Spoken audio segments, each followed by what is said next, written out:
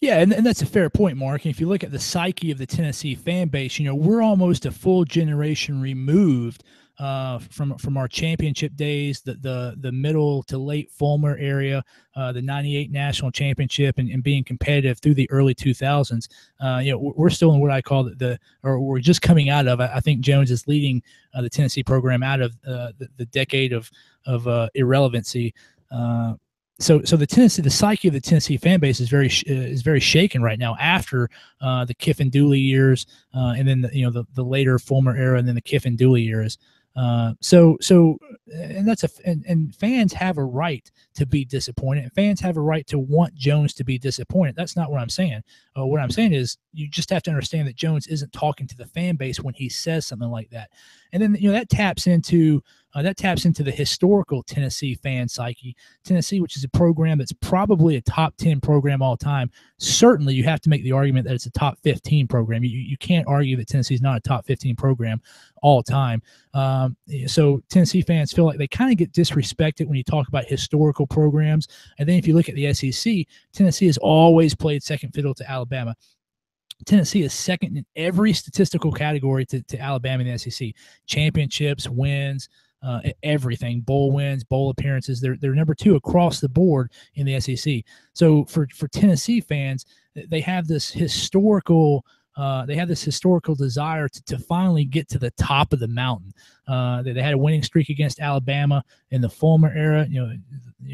The saying was that Johnny Majors lost his job because he couldn't beat Alabama. Philip Fulmer lost his job because he couldn't beat Florida. He could beat Alabama, but then he couldn't beat Florida. So they finally felt in that Fulmer era that they were getting over the Alabama hump, and the conference was theirs for the taking. And then Florida come in and kind of undercut them. So that's kind of the fan psyche of the Tennessee program. So here you have Butch Jones, who comes in, who's building the program, and you can't deny that he's moving the program forward. You have to acknowledge that. Does he have the program where you want it? No. Even Butch Jones supporters have to acknowledge that. So the detractors have to acknowledge that he's moving the program forward. The supporters have to acknowledge that it's not where it needs to be.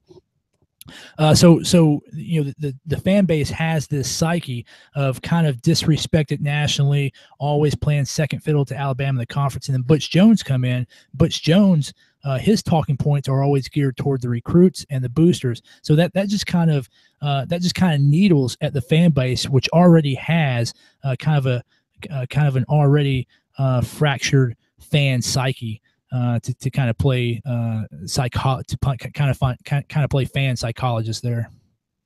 Well, I think we have an exercise that we're going to have to wait until next off season to partake in, and we could possibly look through the status of the elite programs across the country and come up with some level of ranking, because as soon as you throw out a top 10 or top 15 status, I'm trying to scan conferences to see where I would place Tennessee, but it's just too difficult to do sitting here with rough estimates on championships and wins and bowl appearances and all the rest that you would factor in. And how much do you factor in the length of the history versus modern history versus the immediate?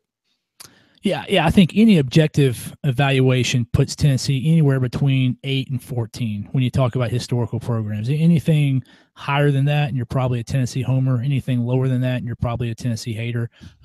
But I think the average knowledgeable college football fan would put Tennessee anywhere between 8 and 14 historical program in rank for historical program. All right. That means I'll have to take note here that I need to rank Tennessee between 8 and 14, or I lose all respect from Mike Laval in terms of my historical perspective on college football.